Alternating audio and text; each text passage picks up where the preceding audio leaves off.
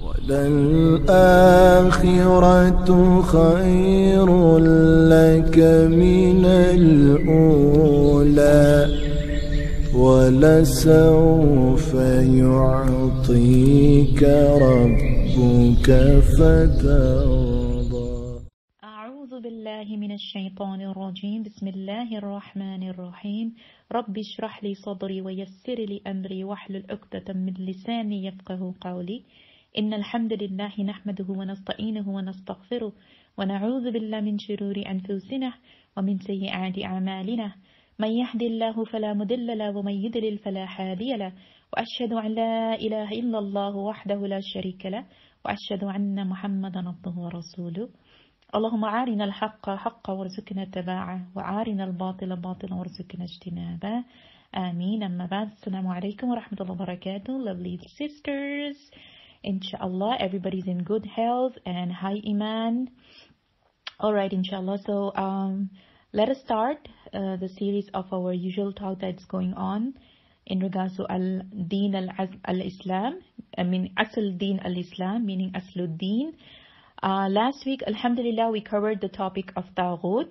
It went pretty long, subhanallah, but it was very important to cover it. I pray, bi'idhnillah ta'ala, that everybody was able to understand it, and I did not receive any questions, so inshallah, I hope it was clear, because the topic of Taghut is something that is, like I've explained before, it's confusing to many, because it's not a common knowledge.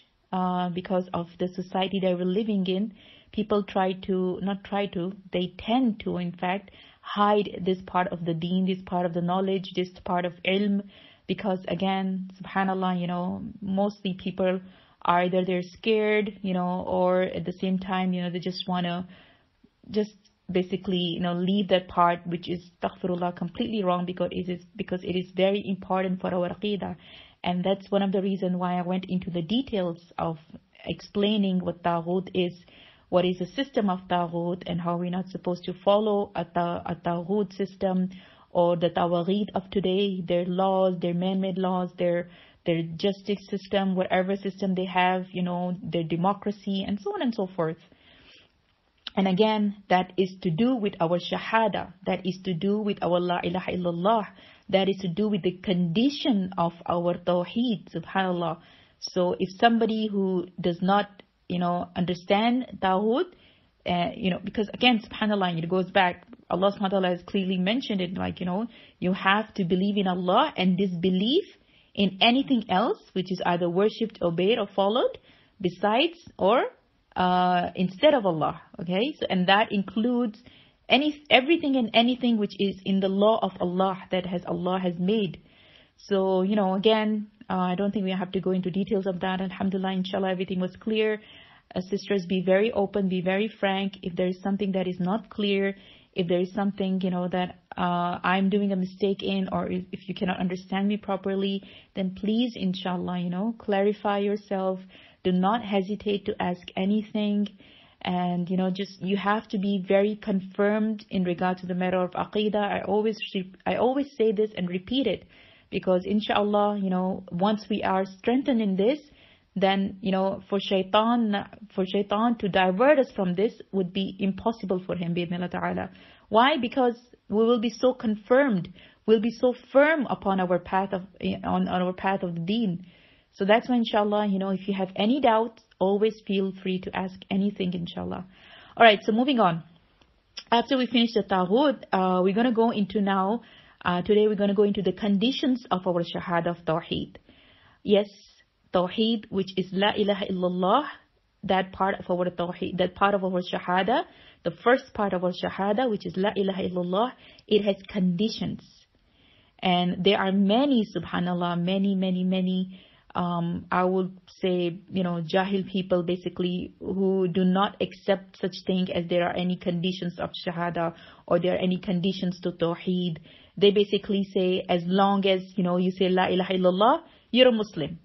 As long as you say La ilaha illallah and you do not pray, you're a Muslim. As long as you say La ilaha illallah, even if you do shirk, even if you don't, basically have anything to do, you have nothing of Islam in you, you're still a Muslim. And you die as a Muslim, you will be gone, you'll eventually go to Jannah, Basically, you're just a Muslim. There's no such thing as you not being a Muslim if you have said La ilaha illallah. Subhanallah, This is the mentality of majority of the so-called Muslims. Why I'm saying so-called?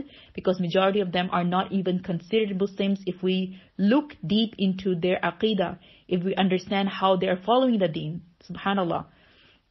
So that is the reason why there are so many innovation in the deen.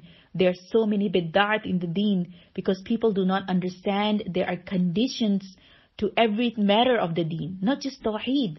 Everything we do in our daily lives, our prayers have conditions. Our wudu have conditions. Our, waking up, sleeping, everything, we have conditions. Our own ibadat, we have the conditions, meaning the intention and so on and so forth. Everything has conditions that Allah has laid down upon us.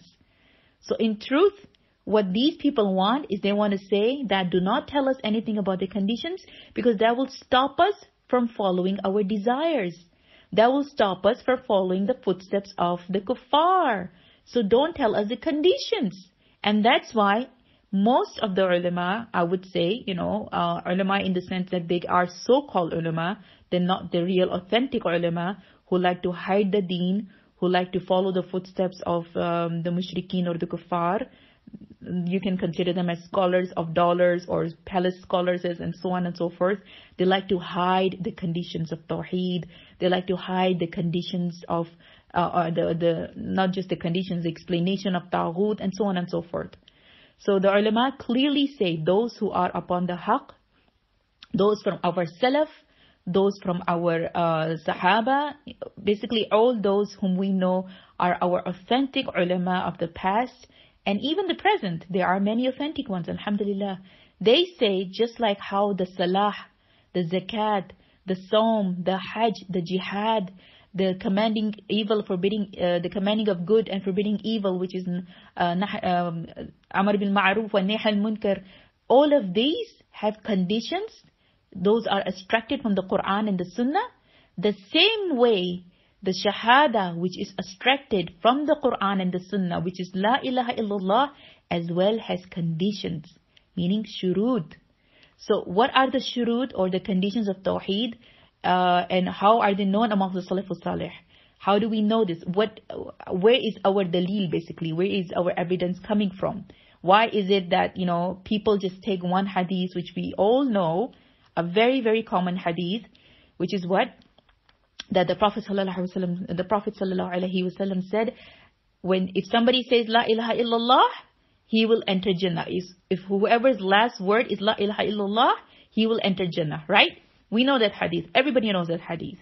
Based on that hadith, everybody quotes that, no matter what you do in your life, you will remain as a Muslim as long as you say La ilaha illallah.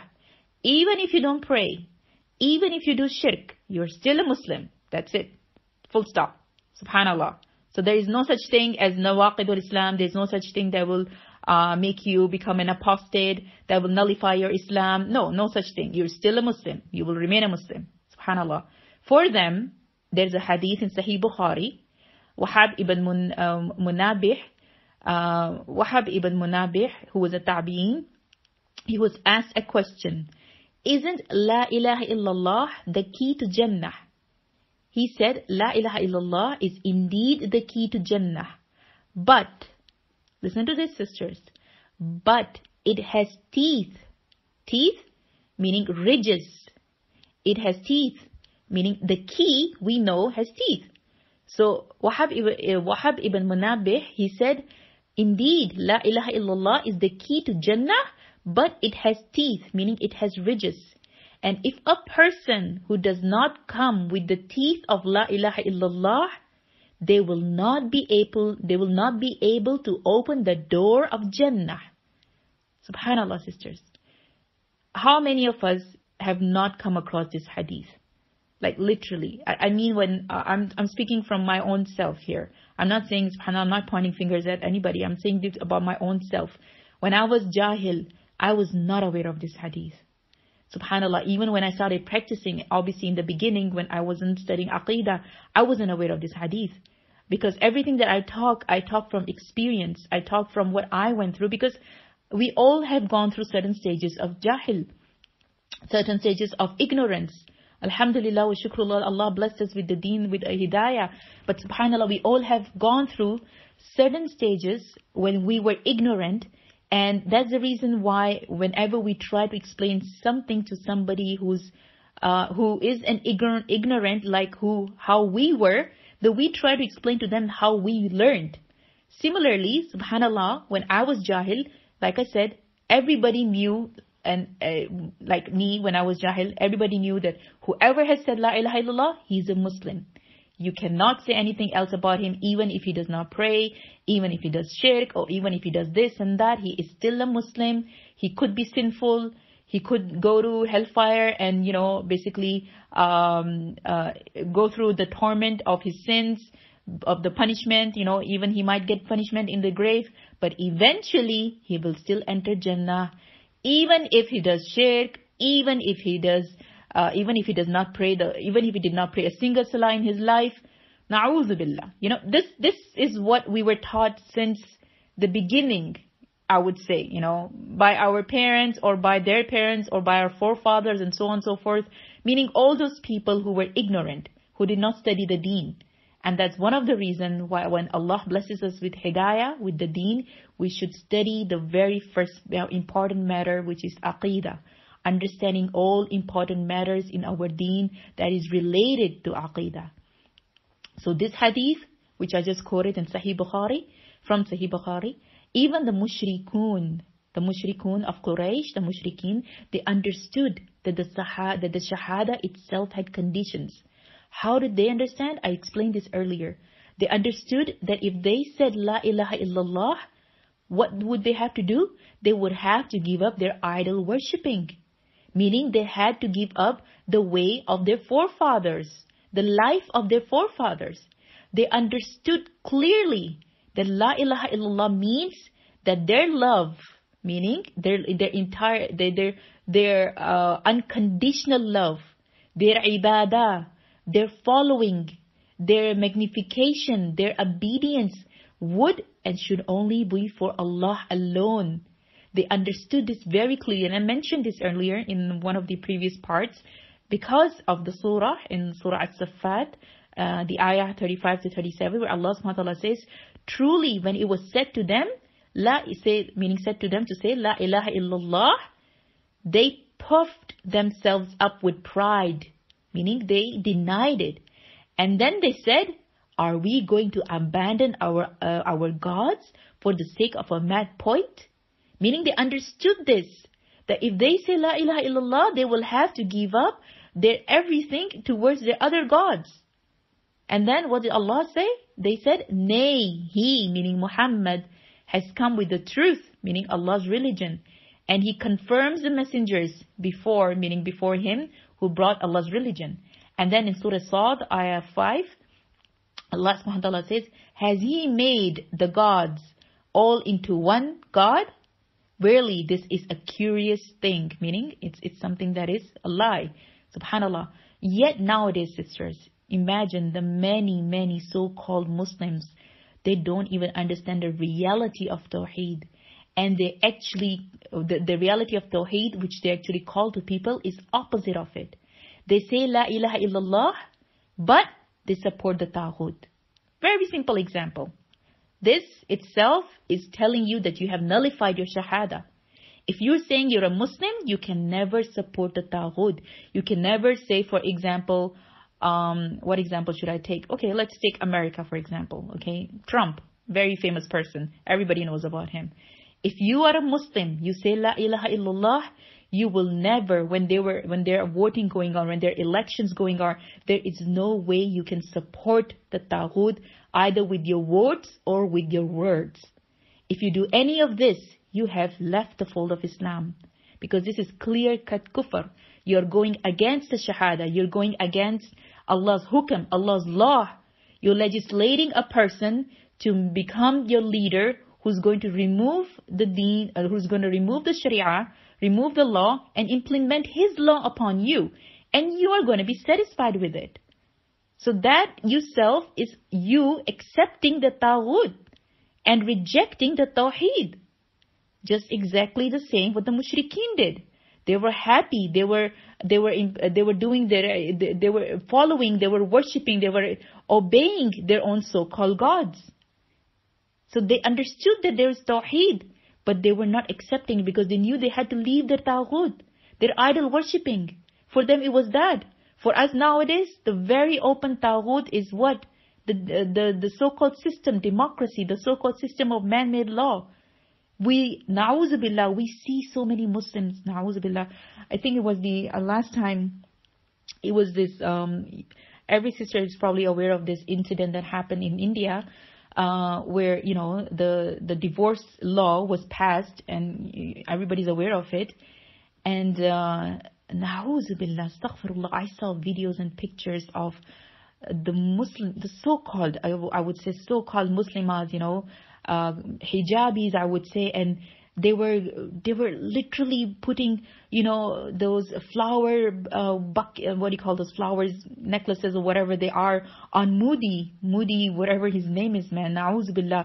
They were hugging him, they were praising him. Astaghfirullah, he's a taghut, he's a mushrik, moreover, he's an enemy of Allah. Have you not seen what he does to the Muslims? Forget that. He is just like the mushrikeen of Quraysh.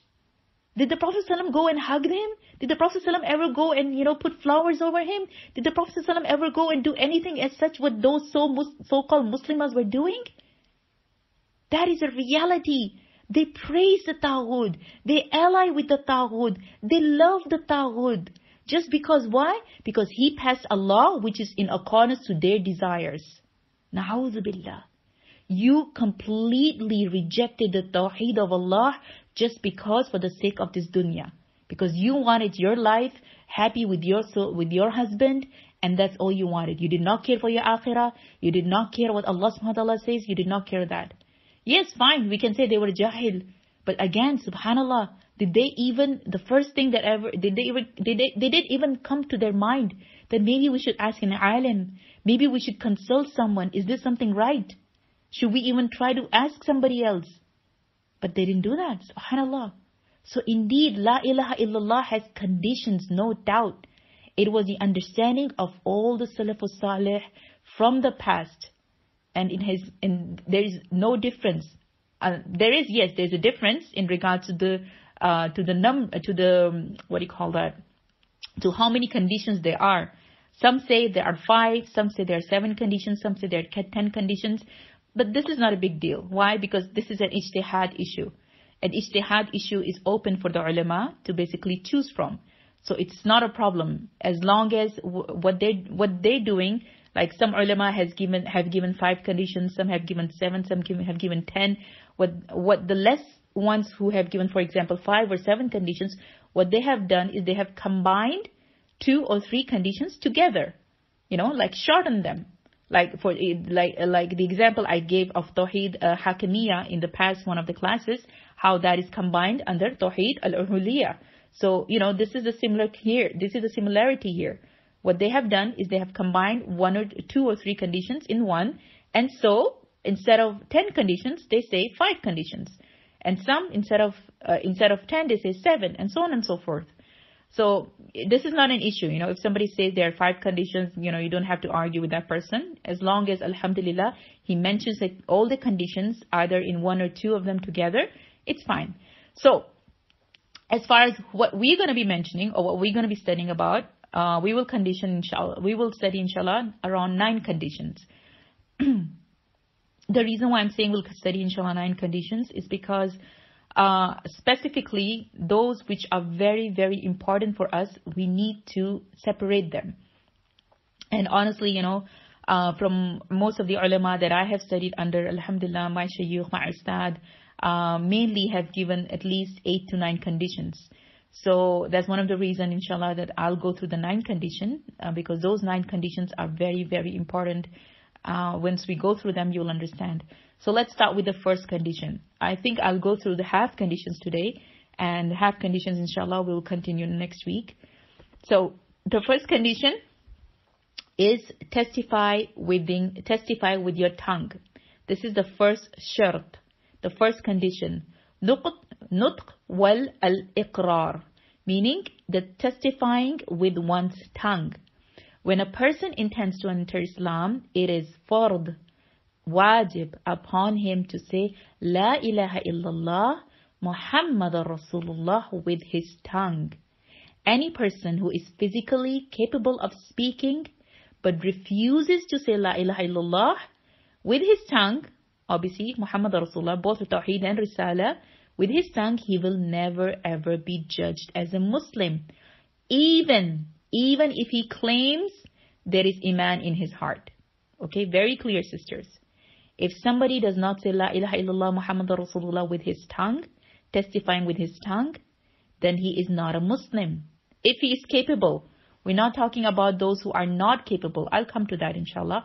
But first of all, let us give us the dalil on this. It is a hadith in Sahih Bukhari, narrated by Sa'id ibn Musayyib from his father, who said, when the time of death of Abu Talib approached, Prophet ﷺ went to him and found Abu Jahl ibn Hashim and Abdullah ibn Abi Umayyah by his side. The Prophet ﷺ said to Abu Talib, O uncle, say, none has a right to be worshipped except Allah, a sentence with which I shall be a witness, meaning intercede for you before Allah. Abu Jahl and Abdullah ibn Umayyah said, O Abu Talib, are you going to denounce the religion of your father Abdul Muttalib? The Prophet ﷺ kept on inviting Abu Talib to say, La ilaha illallah, La ilaha illallah, while they, Abu Jahl and Abdullah, kept on repeating their statement over and over again, till Abu Talib said his last statement, that he is upon the religion of his father, Abu Muttalib. And thus he refused to say La ilaha illallah. And this is in Sahih Bukhari. What do we know about this, sisters? Very clear, subhanallah. We know how Abu Talib was so how do you call this, helpful to the beloved Prophet ﷺ. He loved him so much. He took care of him when, subhanallah, everybody else wanted to kill the Prophet ﷺ. He was there to support him. He was there to even, spread his deen, in helping him in doing that. All of these good deeds, subhanallah, all of these good deeds. Would you believe if somebody did so much, and not to any other person? I mean, we're not even talking about me and you here. We're talking about our beloved Prophet Muhammad sallallahu alaihi wasallam, who was the beloved messenger of Allah. So Abu Talib was helping the messenger of Allah doing all of these good deeds. I mean, if somebody is doing some good deeds for us, we're nothing, subhanallah, fine. How can we say that, Allah will, enter him Jannah because of us? We're nothing. But this is the messenger. If Allah had accepted anybody without to say the Shahada in Jannah, it would have been Abu Talib. But what happened, subhanallah? He did not say it from his tongue. He did not say it from his tongue, subhanallah. Even in one of the other narration, it is said that Abu Talib said, I know you are on the truth. I know, but I cannot leave the religion of my forefathers. This was another narration. Meaning from his tongue he refused. Even though in his heart he had the Iman. Subhanallah. And we also know that another hadith, I think it's in Bukhari or Muslim, Wallahu alam, I don't know the exact reference because I didn't write it down, subhanallah. But we know that hadith, it's a very famous hadith that the Prophet said that on the Day of Judgment, the one with the least punishment would be Abu Talib. And that is because obviously he supported the Prophet. And what would be his punishment?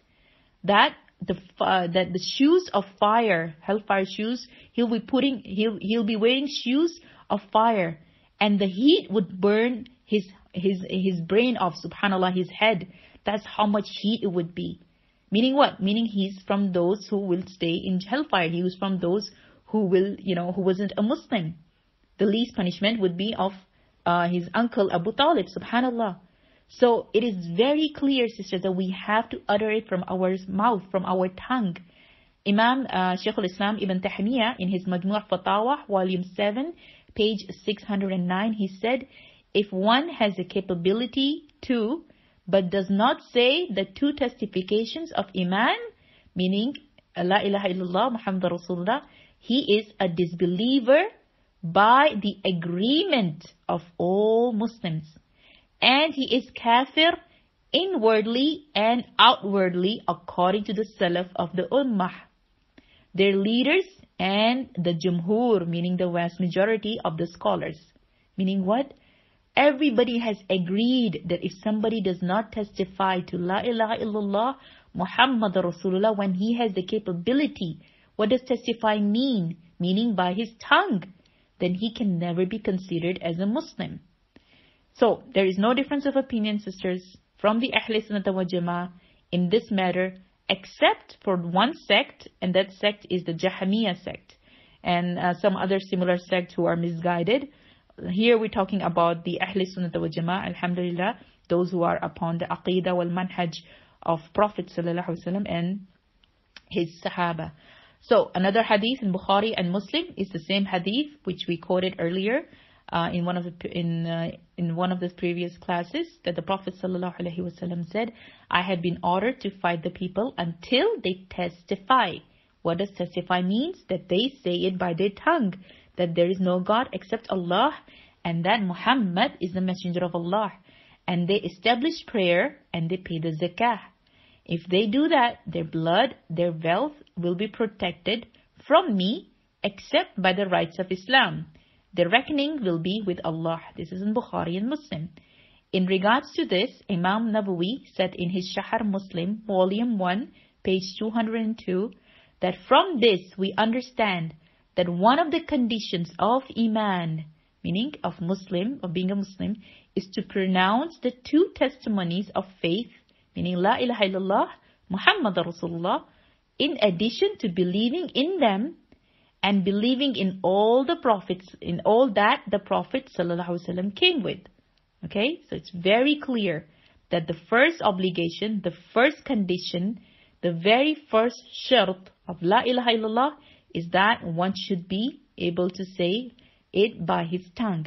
Now, I mentioned earlier, if he is capable. Now, sometimes, obviously, we know there are people who are not capable, those who are mute, they're physically unable to do so. For such people, they can either write it down, or obviously we know they can use the mute people, they have their own sign languages. So for them, they can either write it down or they can use certain sign languages. That would be, inshallah, acceptable from them. The second condition, the second shart. So the first, inshallah, condition is clear, that you should testify it with your tongue. The second condition is al-ilm, knowledge. And here I would quote the ayah in Surah Zukhruf, ayah 86.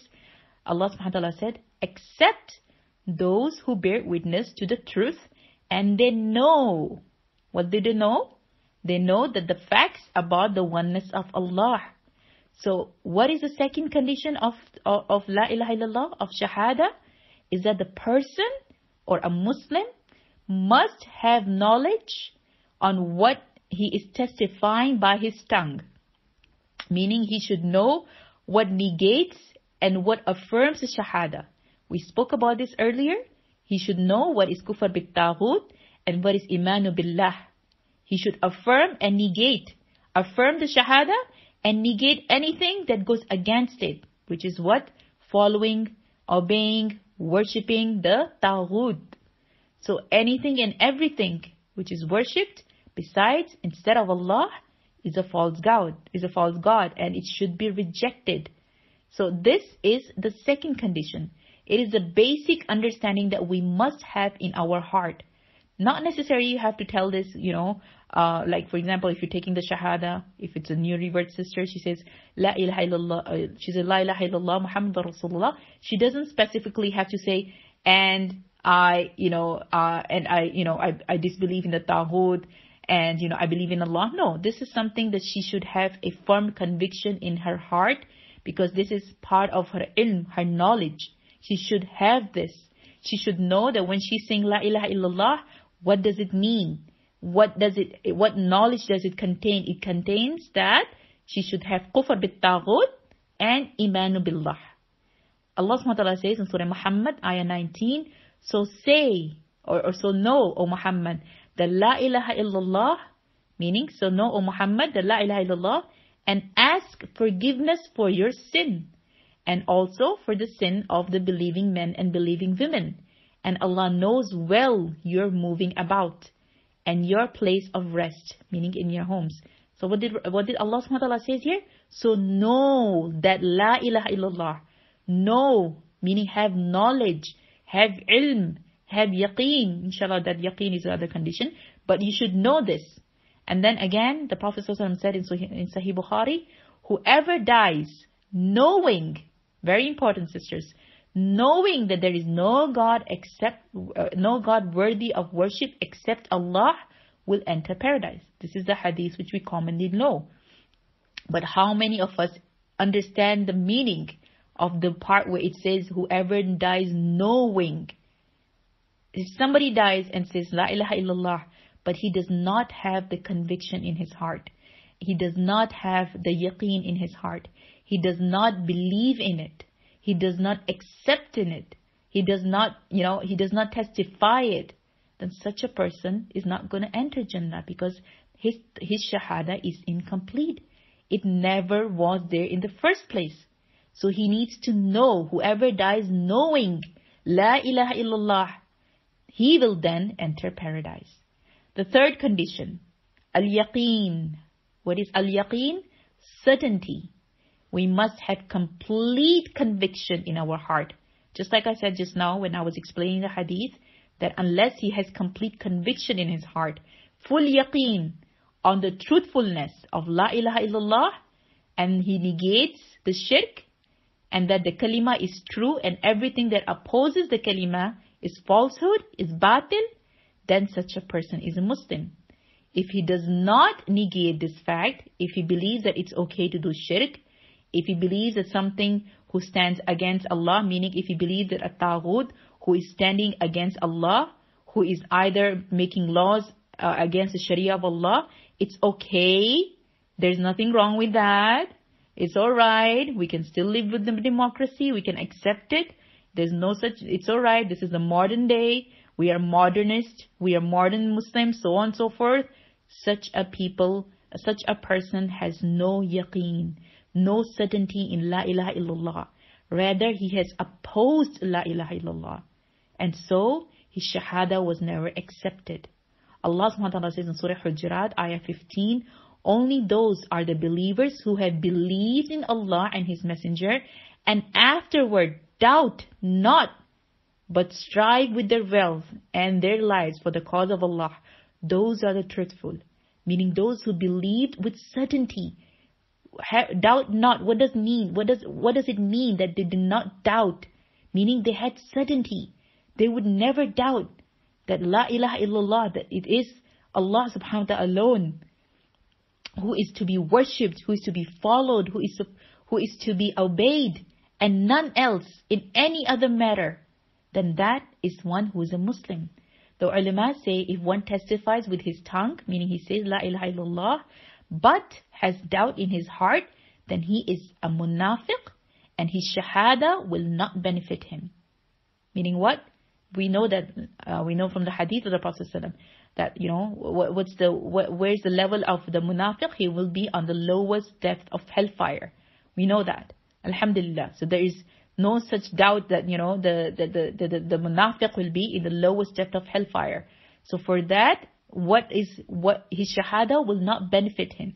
Meaning it's not something that will make him come out of hellfire. So also in the hadith in Sahih Bukhari and Muslim, the Prophet ﷺ said, I bear witness that nothing deserves to be worshipped except Allah, and that I am the messenger of Allah. No one will meet Allah with these two words, meaning the testimonies, while he has no doubt about them. Meaning what? He has certainty. No doubt whatsoever, except that he will enter paradise. In another hadith in Muslim, the Prophet ﷺ said, whoever you meet on the other side of this wall, meaning beyond this room, who testifies that nothing deserves to be worshipped except Allah, while his heart is certain of this testimony, Very important. The Prophet ﷺ very clearly said, while his heart is certain of this testimony, give him the good news of Jannah. Another hadith in Muslim, the Prophet ﷺ said, none will come to Allah with these words, meaning La ilaha illallah, never doubting any of it, and not see paradise. Meaning he will inshallah see paradise until and unless he is someone who has certainty. So all the above hadith, alhamdulillah, which was quoted, are all to say that La ilaha illallah Muhammadur Rasulullah must be said with conviction in your heart, with certainty, with no doubt. Only then will you enter Jannah. And the opposite of it is that if you have any doubt, that you do not, if any kinds of doubt comes in and, you say La ilaha illallah, but in your heart you do not accept it with certainty, that means you're someone whose shahada is not accepted. Alright, inshallah. And, okay, let's do this one. This is the last one, and I'll keep the rest inshallah for next week. The fourth condition, al-qabul, which is acceptance. We must accept that this kalima, meaning La ilaha illallah, it indicates the tawheed of Allah, and it rejects the tawaghid, the taghut, in all form of shirk. We must accept this. Like I mentioned earlier, the mushrikeen, they understood this shirk. They understood this condition, but they rejected it out of pride. It was the same surah, the same ayah, which was mentioned earlier, Surah Safat, ayah 36, that when it was said to them to say La ilaha illallah, they puffed themselves with pride. It was their pride that rejected, because they did not want to abandon their worshipping. They believed in Allah, but they did not accept the conditions that came with the tawheed. So they knew La ilaha illallah, but they did not accept the conditions. So unless and until they accepted all the conditions of La ilaha illallah, meaning making sure that they would not have anything to do with the tawaghid, with the taghut, they were never Muslims. They denied to become Muslims. So it is al-qabul, acceptance. The last one, inshallah, let's do the fifth one as well. It's a little one. Al-inqiyad. What is al-inqiyad? Submission. We must submit to the shahada. And what it indicates, both inwardly and outwardly. What does inwardly mean? Inwardly means that we accept La ilaha illallah in our heart. Before, it goes back to the same condition. That what? With certainty, we believe. Okay, and we submit to it. And in our actions, what does it mean? That we stay away from that which prohibits the opposite. Meaning anything that is opposite of Tawheed. Anything that is opposite of La ilaha illallah. Being free from all kind of shirk. Being free from following the Taghut. Being free from following anything that is opposite the Quran and the Sunnah. We know, subhanAllah, that there are certain innovations, certain bid'at that actually reach the level of shirk.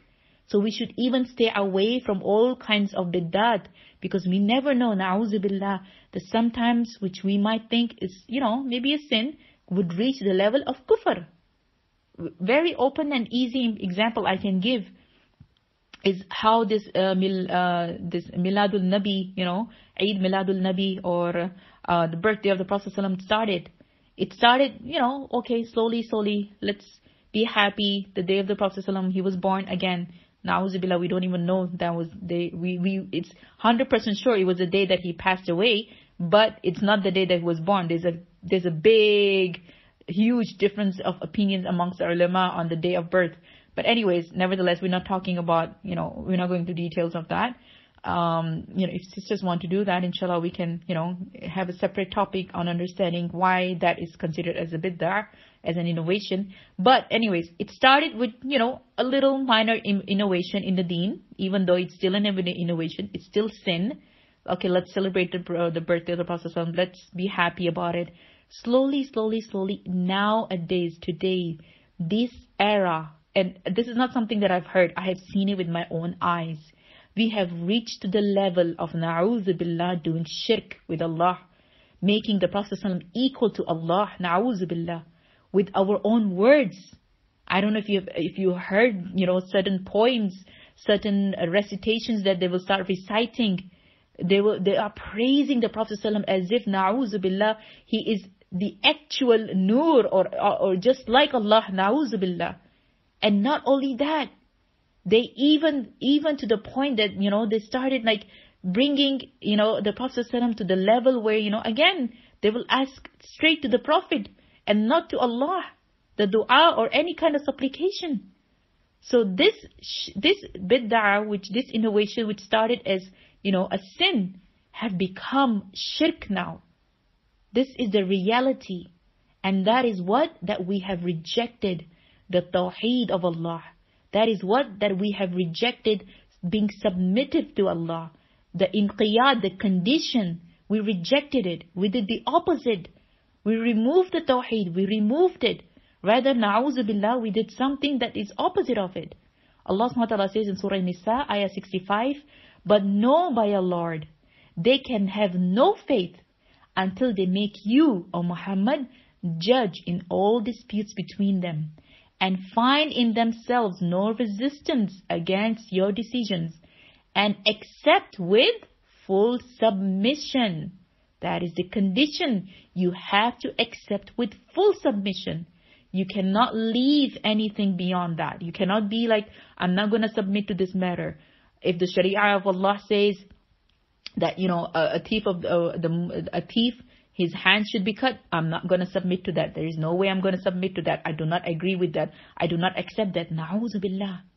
You have refused to accept the condition of shahada, because you have to have full submission. With La ilaha illallah Muhammadur Rasulullah, they cannot be take half, leave half. No, subhanallah.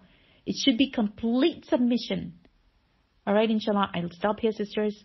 Next week, inshallah, we'll continue with the 6th condition, the 7th, the 8th, the 9th. And then, inshallah, if we have time, we'll move forward to the second part of the shahada, which is the risala. Remember that all this time we were studying only tawheed, la ilaha illallah. And imagine, subhanallah, yet, I'm basically covering only very little of, what little has been basically taught. But other than that, subhanallah, if we go into details and studying it, it's huge. Allahu Akbar, our Deen. And that's one of the reasons that we should at least know the basics, so we can leave no doubt. And bi'idhnillah ta'ala, when we die upon La ilaha illallah Muhammad Rasulullah, we die with conviction, we die with yaqeen, we die with submission, we die with every condition of tawheed, of La ilaha illallah, without any doubt. So that Allah, out of His utmost mercy, enter us in Jannah. Ameen. So inshallah, sisters, we'll continue next week. Again, be very open. If you have any question, if you see that, you don't understand anything, if I need to be more clearer, or if there's any mistake, you need to clarify, or you need to correct, bi'idhnillah ta'ala, please openly do so. جزاكم الله خير بارك الله فيكي سبحانك الله وبحمدك أشهد أن لا إله إلا أنت سبحانك أستغفر الله وأتوب إليك السلام عليكم ورحمة الله وبركاته.